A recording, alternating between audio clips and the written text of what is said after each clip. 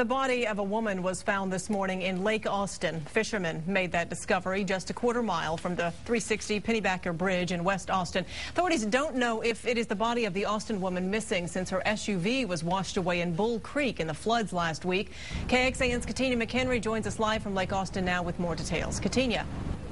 Good evening, Leslie. Police aren't giving many details. The only thing they'll say is that a woman's body was found this morning floating in Lake Austin.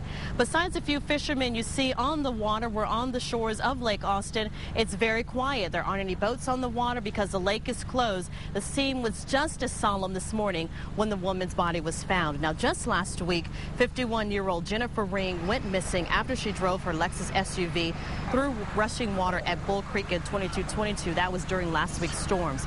Her SUV was later found damaged and crumbled. Now, police have not said if the body found this morning is actually Jennifer. It's undetermined. We do not know the identity of the victim until the medical examiner takes her back and does the autopsy.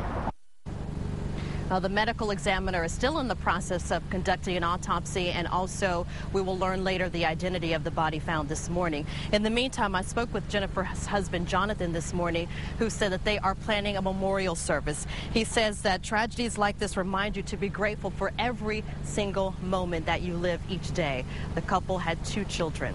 Reporting live from Lake Austin, Katina McHenry, KXAN Austin News.